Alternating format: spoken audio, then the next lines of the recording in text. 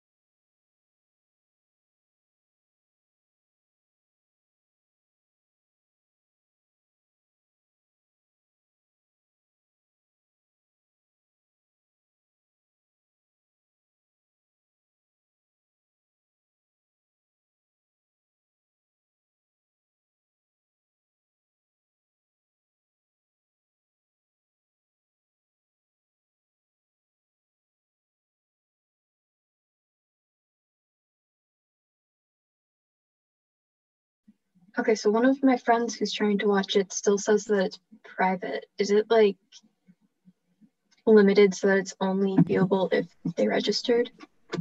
Yes, I believe so. Okay. Yeah, it should only be the link I got in the email reminder did not work. Okay. I wonder if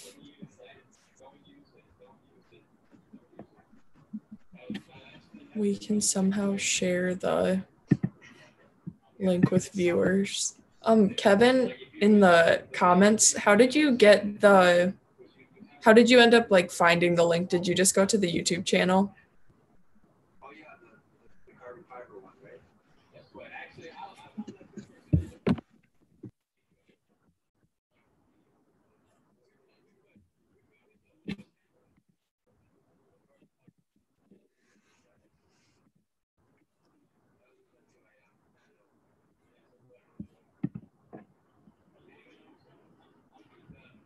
Let me see.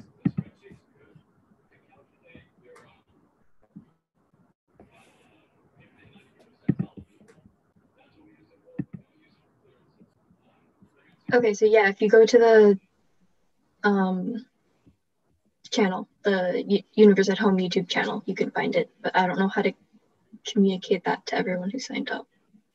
Yeah, I'm trying to see right now. I have the zip file for I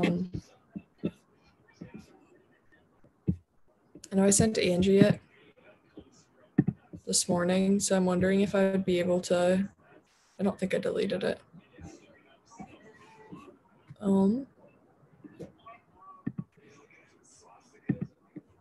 Here we go. Let me see if I can open the CSV and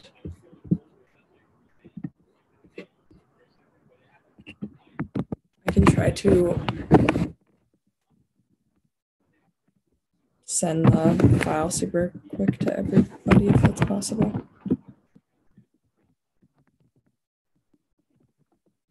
Did you see Alex's message? No, I did not.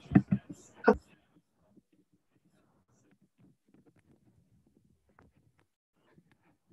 Did he just send it?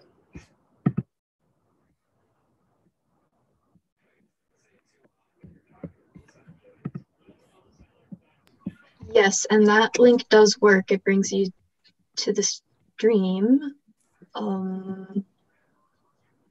Did he just send this link to you? He is in the Discord.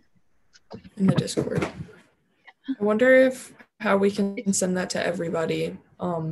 It's literally the exact same link as. Mike might be still tied up from his midterm. That's so weird. He was taking a midterm for DiffyQ, I think So at 6. I'm so confused. It's literally the exact same link as is in the email.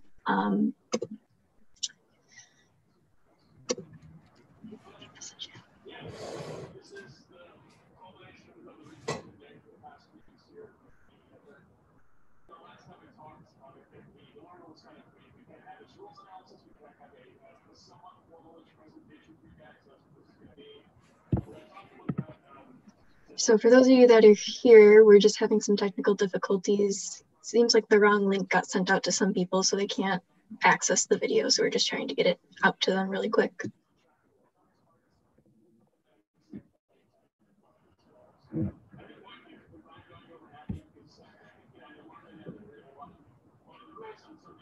Yeah, that's the same link that is in the email that was sent today. Yeah, but somehow it doesn't work when you click on it from the email, but it does when I clicked on it from the Discord. Very strange. Very strange. I have no idea how that could possibly be.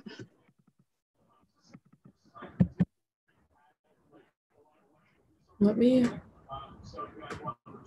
copy the link.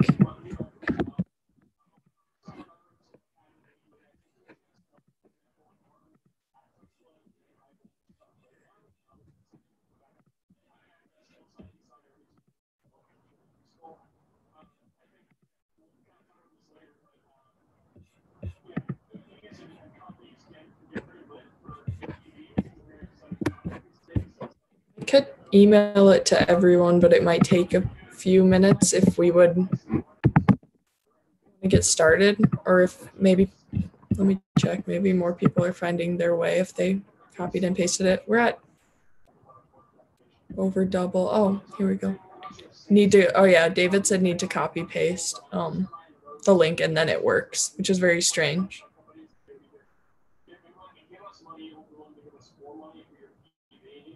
Yeah, I think we could get started and then hopefully people will be able to copy and paste the link in. But yeah, that's unfortunate that it doesn't work through the email for some reason. Strange. Okay. I'll share my screen then. And 1 second. Okay.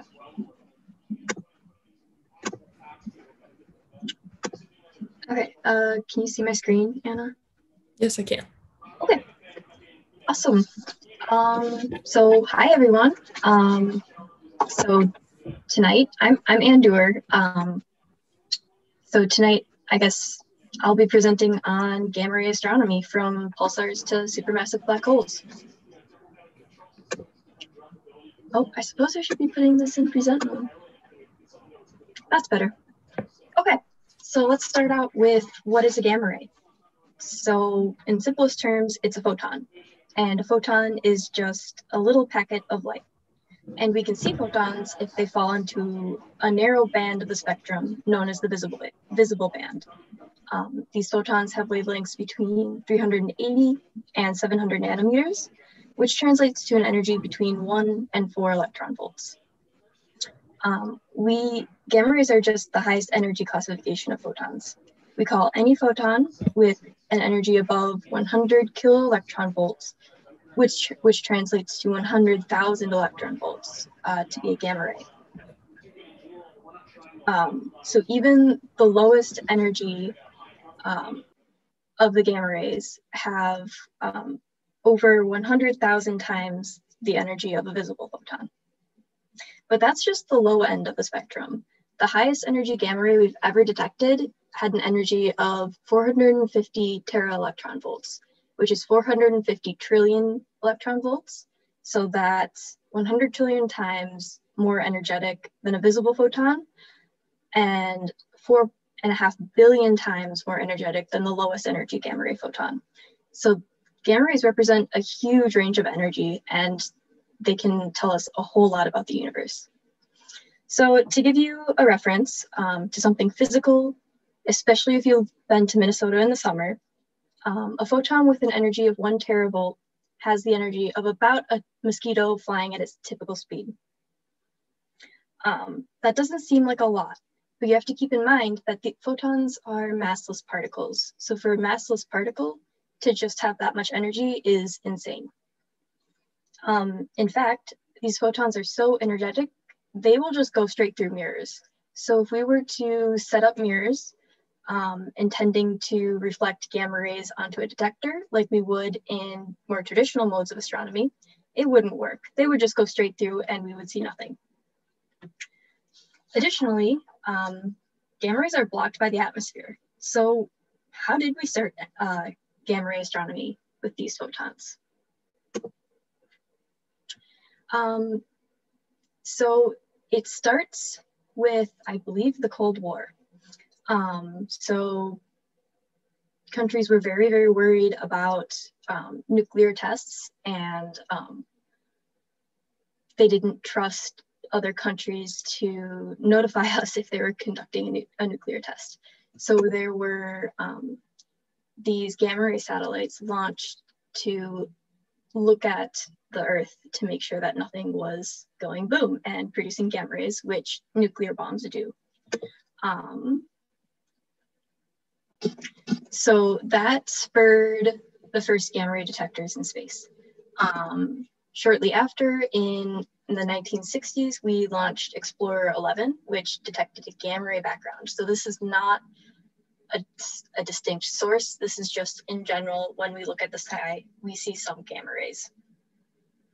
The satellite OSO-3 launched in 1967 and detected a gamma ray source for the first time.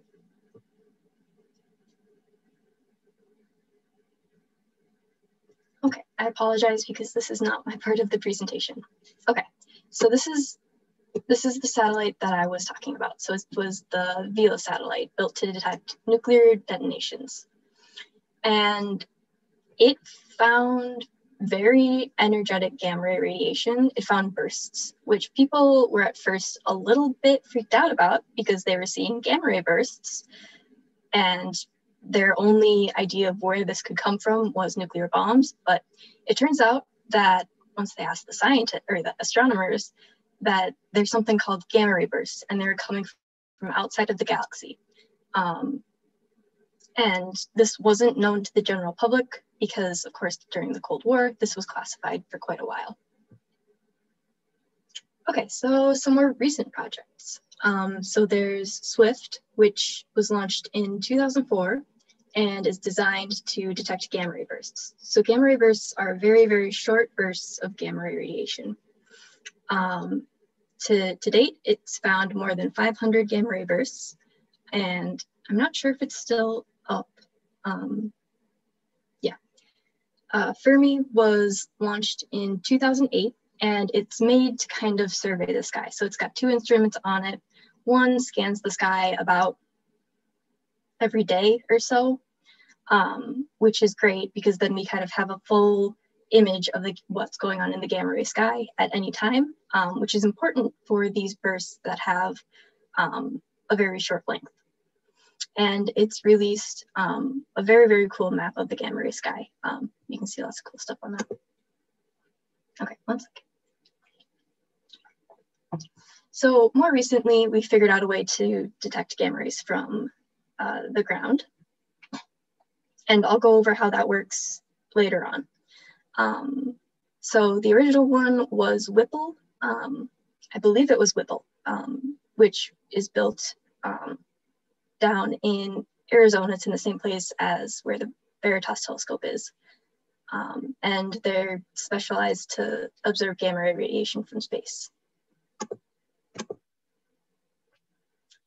Okay, so there are some gamma ray sources on Earth. So we talked about nuclear bombs, but it also comes from power plants. So nuclear bombs kind of scatter gamma rays everywhere, which is a big issue because that radiation is dangerous to us. However, nuclear power plants, they make an effort to block all that radiation from getting out, so it's generally more contained and safer, which is why we can have nuclear power plants. Thunderstorms can also generate gamma rays, and it's believed to come from the intense electrical fields that generate lightning. There's also gamma ray sources within the galaxy. So the sun does emit some gamma rays. I am not a solar scientist, so I cannot explain how it emits. I believe it has something to do with the flares though. Surprisingly, the moon is also very bright in gamma rays. It's actually kind of brighter in the sky if you look at it in the gamma rays, not because its intrinsic emission of gamma rays is higher, but because it's so much closer than the sun. But cosmic rays bombard it and it produces gamma ray radiation, which we can see. There's also supernova, which is the explosion at the end of a star's life, a massive star's life to be specific. And you can see that in this image on the left. The extreme conditions within a supernova create the gamma rays. There's also pulsars, which you can see an example of a pulsar down here. It's the famous Crab Nebula. And a pulsar is a neutron star, which a neutron star is the leftovers of a star after it's died that is spinning very, very rapidly and has a very high magnetic field, which allows it to produce the gamma rays. Some galactic black holes can also produce gamma rays. When material falls in, it can go into an accretion disk and be spit back out and produce gamma rays. I think Anne has a better explanation of that if she is ready to take over. Yeah, hi guys. Thanks for that. My internet just completely went fluey, so everything's fine now. Unfortunately, when I'm trying to type on my phone doesn't go so great. Anyways, so yeah, exactly what Anne was just saying. Black holes, when they eat material, which is to say when they accrete things, they'll form an accretion disk, which is material in the process of falling onto a black hole. So when we have an accretion disk, that material gets very, very energetic when it gets very, very close to the black hole, and then it emits gamma rays because gamma rays are very energetic. So yeah, again, like Andrew was saying, we have the Crab Nebula where right here in the middle where the pulsar is, we're seeing gamma rays and they're right close to the center.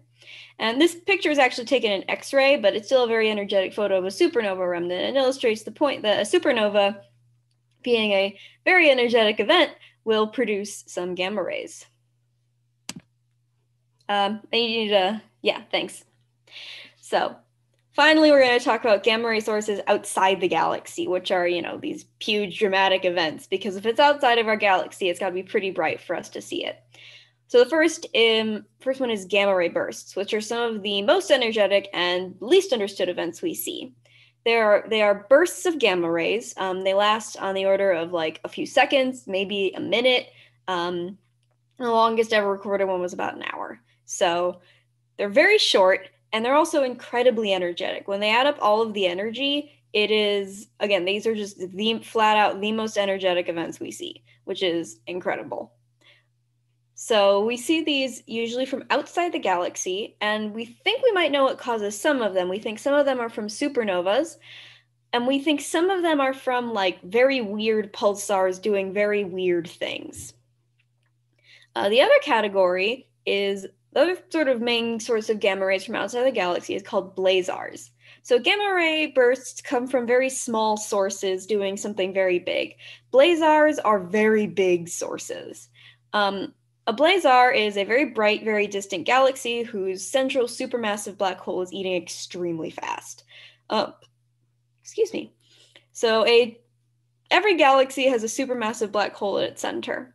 In the case of a blazar, this black hole is eating incredibly fast, which means that its accretion disk is very bright, but also that it ends up shooting out a jet. So basically it's eating, but it can only eat so fast.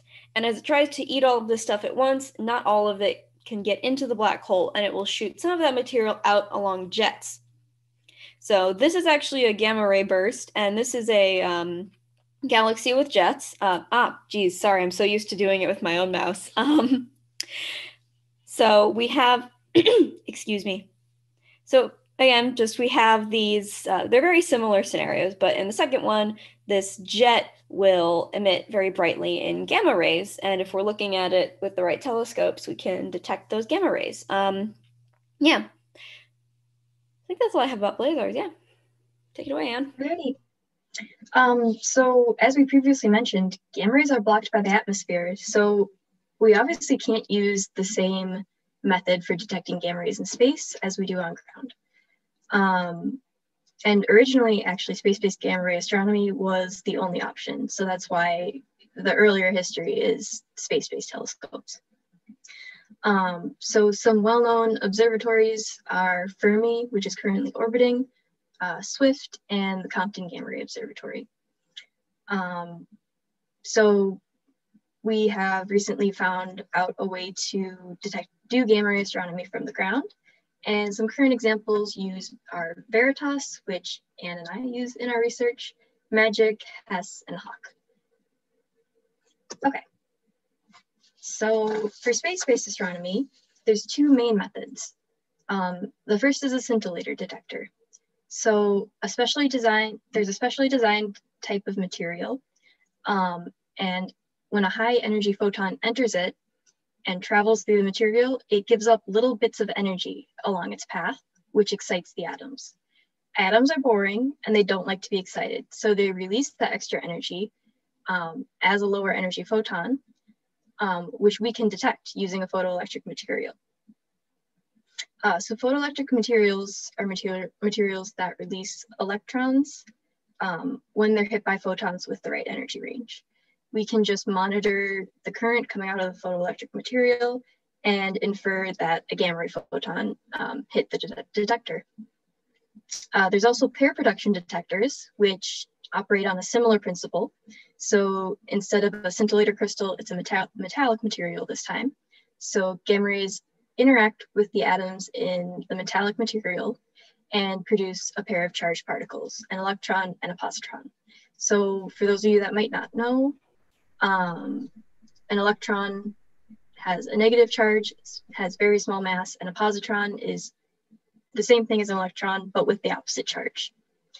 And Anne, yeah. Caleb in the comments was asking, what are scintillator crystals made of? If you happen to know. I do not know. I am not a materials scientist, but they can be made of a lot of different things. They can actually be liquid in some experiments, I think. Scintillator is kind of just a general term for something that exhibits this behavior. Okay. All right, so you'll notice that these methods are kind of indirect ways of detecting gamma rays, and this carries through to ground-based gamma ray astronomy. Okay, so ground-based gamma ray telescopes are known as imaging atmospheric Cherenkov telescopes. And they get their name from the Cherenkov effect, which they exploit to see these gamma ray photons. So first, a gamma ray hits the atmosphere and interacts with an atom, producing a pair of charged particles. These charged particles usually exceed the speed of light in the atmosphere. Physics does not allow this, so these particles have to slam on the brakes, so they're no longer going faster than the local speed of light. And they do this by releasing energy in the form of blue photons. And Caleb was also wondering, sorry, do the positrons come from the metal itself? No. So that gets into some quantum stuff, which I am not familiar with. It basically, the gamma ray just like turns into a positron. I've got a little bit on this. It's called pair production. So basically, this relies on the phenomenon that when you get into very energetic particles, mass is energy and energy is mass. They're the same thing. It's just a matter of how it's stored. So when you have a gamma ray, which is pure energy, it can create two massive particles. Certain requirements have to be met. There's a reason it's an electron and a positron and not any other pair of particles. But yeah, the positron is sort of generated spontaneously from the gamma ray, which splits into a pair of particles spontaneously. Yeah, again, it's called pair production and is a pretty wild phenomenon in quantum mechanics that relies on energy and mass being interchangeable. And it's why we only really see this for gamma rays, because you have to have a lot of energy in order to create the mass of even just an electron. Yeah, and to make things even weirder, the positron and an electron will eventually find oppositely charged particles. They'll collide and they'll just annihilate. Their mass will be, their mass will just turn into pure energy, which will still be a gamma ray, but will have less energy than the original gamma ray. So now we have another gamma ray, and the process just starts over and repeats until eventually the gamma ray can no longer pair produce. So the telescopes on the ground just look for the blue light from the Cherenkov effect. And you might be wondering, well, why don't I see blue light when I look up at the sky at night? So these flashes last for about 10 nanoseconds. So that's 0.000000001 seconds, which is way, way too small for, it's too short of a time for your eyes to register it. Okay, so obviously these are some expensive and quite advanced systems that we're using to look at gamma rays. So what can we learn?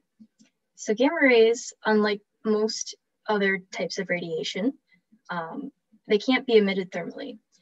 They're so energetic that there's nothing in the known universe that's hot enough to just produce them through thermal radiation. So they can only be produced in conditions such as high magnetic and electric fields, shock waves, and explosions. And these conditions occur, for example, in the jets of active galaxies, around neutron stars, and in cataclysmic explosions like supernovas and kilonova. And they're often the only window into these exciting phenomena, which can reveal new physics to us. So with that, I think we're gonna open up the floor to questions.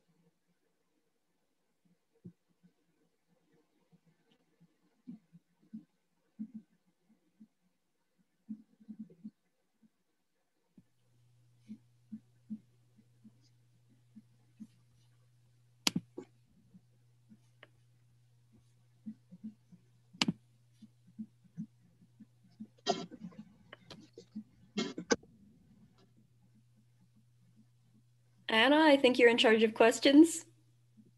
I am not seeing any in the chat currently. So yeah, feel free everyone if you have any questions about the presentation, the activity that we have attached. Hopefully you could complete that while you were following along. So Caleb is asking actually, why do these explosions release gamma rays and not some other form of energy or matter? Well, they do. They very much do. We see supernova in, I think, all wavelengths of light. They release a ton of energy. It's just that the special conditions are met for gamma rays to be generated as well.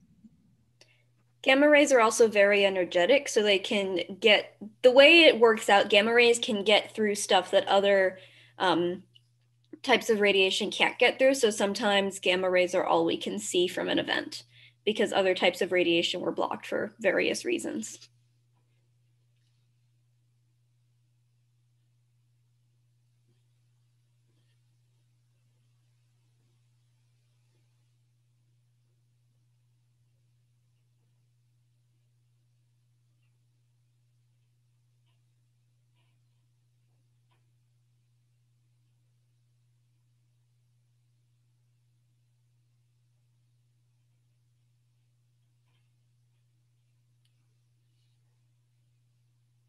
Anybody else? Don't be shy.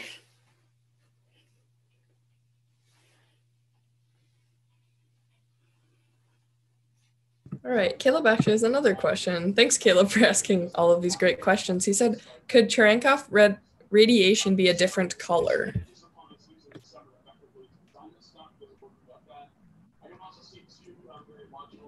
I don't know. To be honest, I'm not quite sure. I mean, it's always blue when we look at it around nuclear reactors, so I don't know if there's something special about that energy. Anne, do you have any ideas? I'm not as familiar with the Cherenkov process as you are, actually. My guess would be that there's something about that energy that is useful. I believe actually some Cherenkov radiation is in UV. I don't know. I would think that it would have to do with the difference between the positron and electron, their speed and the local speed of light. Yeah, I'm not sure. That's a very good question. Definitely. And now Daniel is wondering, does the Cherenkov detection photons, or about them, do they come from the same direction as the original gamma ray?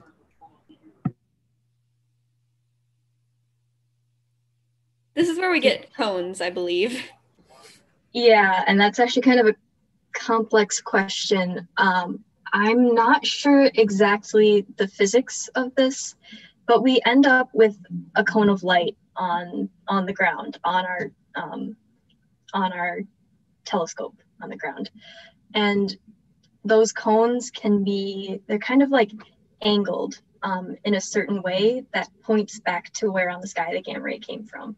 So it's not like a point of light on the ground. It's more of like a circle, an oval on the detector. I believe it has to do with conservation of momentum, but that's all I've got for you.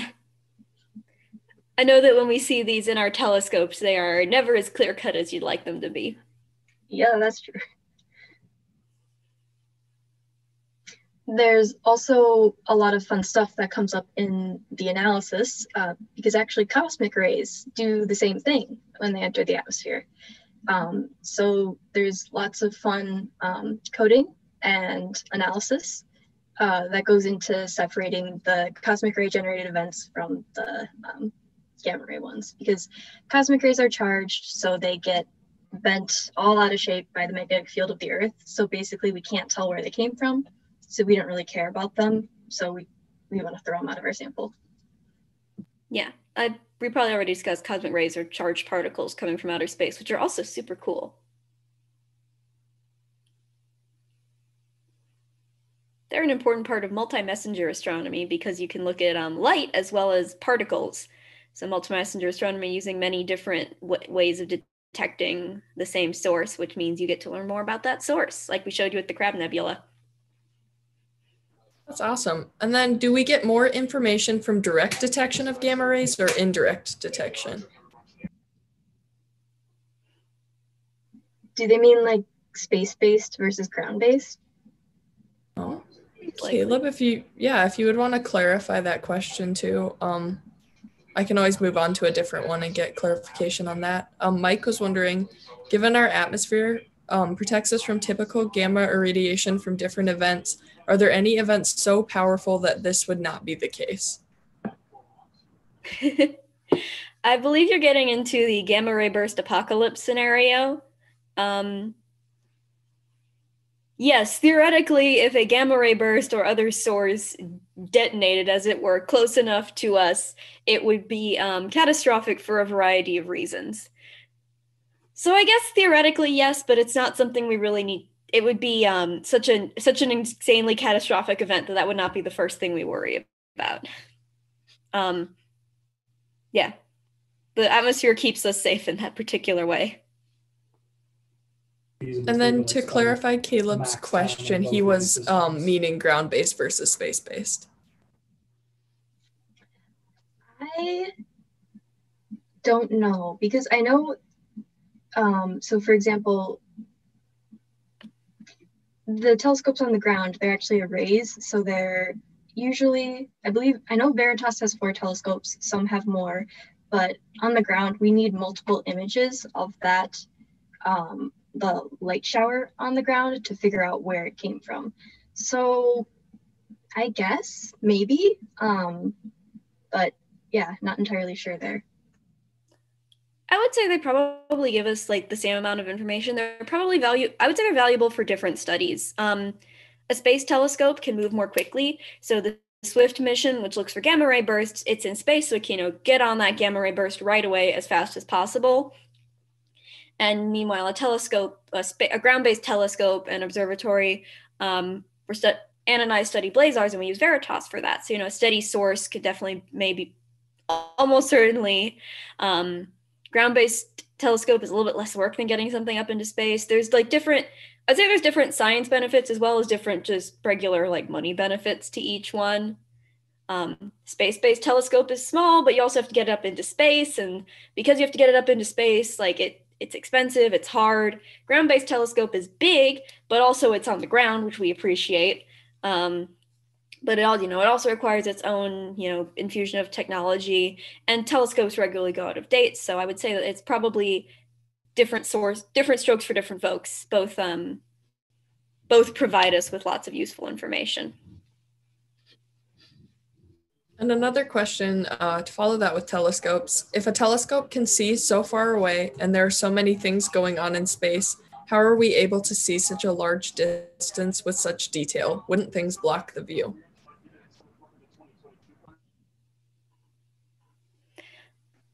Part of this is what I was saying about how gamma rays can get through stuff that other wavelengths of light can't.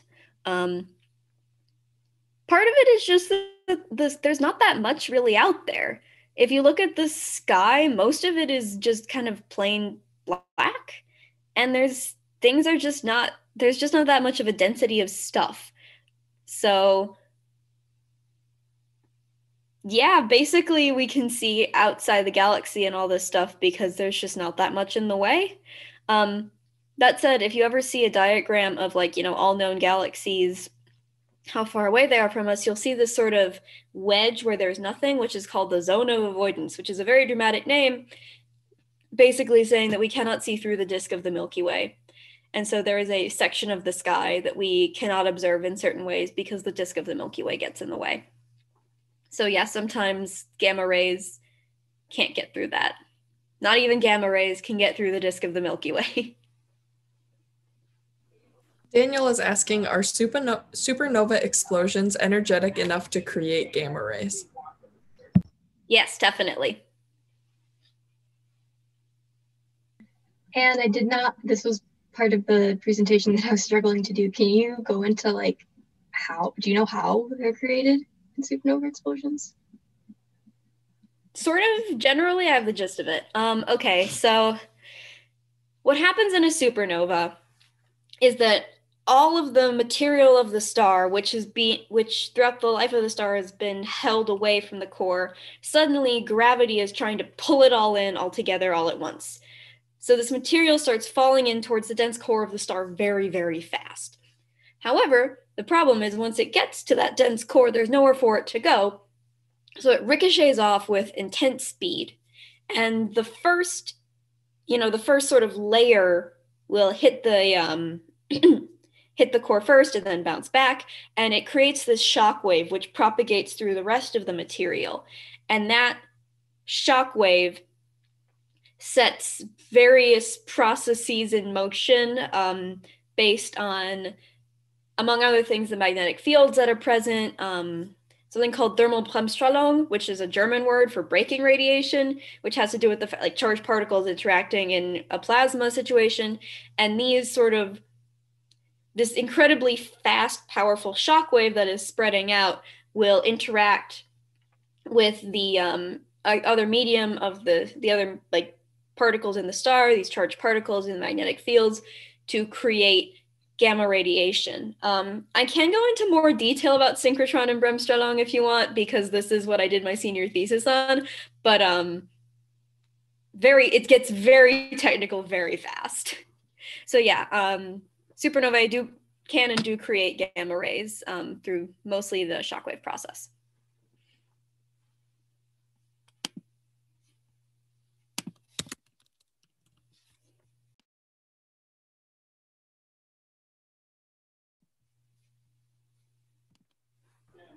Awesome questions. I guess we can wrap up too if there are no other questions in the chat. Yeah, give them a couple minutes to get the last ones out. I type worse under pressure, so.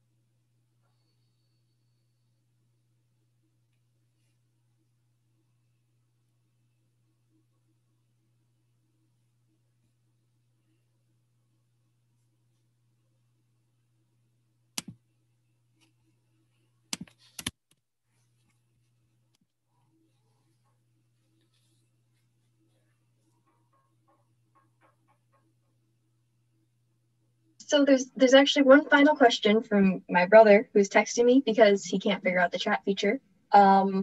He's asking if the Hulk got hit by gamma rays, and I believe that is the story that the Hulk was exposed to gamma ray radiation and got very large and very green and very angry. Yes, that's the story. That is the story. Yes. Do it yourself. If you're exposed to that much gamma radiation, you'll die. You'll die. Yeah. So don't do it. Yeah. That's one of my favorite scientific technobabbles, as it were. He was exposed to gamma rays. I'm like, he would have just died. Yeah. But he didn't. All right. I think that's time. Yeah, thank you guys for all of your great questions and for tuning in tonight. Sorry about the technical difficulties at the beginning, but we hope that you all enjoyed the presentation and that you stay safe and healthy going into the holiday season. Thank you. Yeah, thanks very much, Bye. everybody. Bye.